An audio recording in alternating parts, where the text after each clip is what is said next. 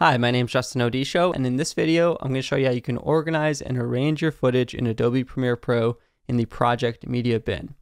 So as you saw in a previous video, we can just drag clips directly into this bin, and you'll see them appear for us to begin working with.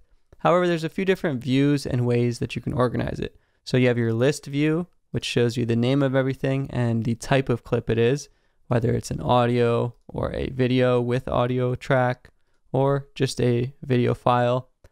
But you also have the icon view where you can see the actual icon. It's very easy.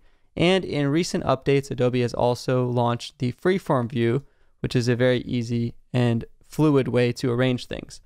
So in the Freeform View, you can see icons just like in the icon view. And I can also make things bigger and adjust the size of these icons. Now the cool part about this Freeform View is I can click and drag things out, and they don't necessarily have to lock to a grid.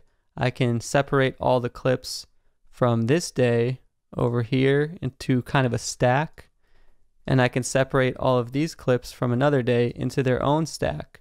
So it's a kind of a more intuitive way to create different sections in this palette that you have here.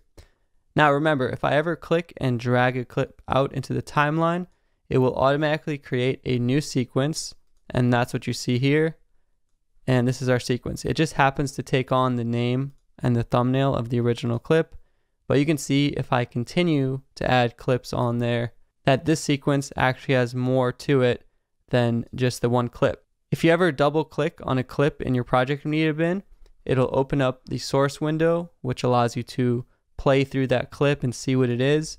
And you can play through different clips just in case the thumbnail is a bit vague. And you can always right click and rename or label things in different colors for more organization. Now you also have the ability to hold graphics or different types of documents.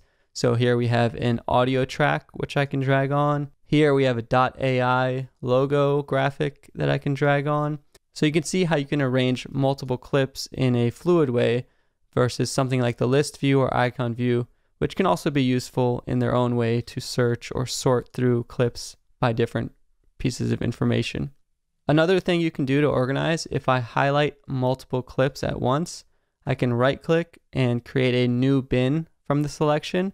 So this is like creating a new folder, very much similar to desktop apps and icons. And I can name this bin whatever I want. So like NYC, then I can do this, new bin from selection, and I can name this bin Tokyo. So you can really get flexible creating your own workstation with your own little folders and things to work with as you drag and build onto your sequences and create your edits. In the next episode of this series, I'm going to show you around how to use the timeline panel and all of the different layers and tools and icons that are available here.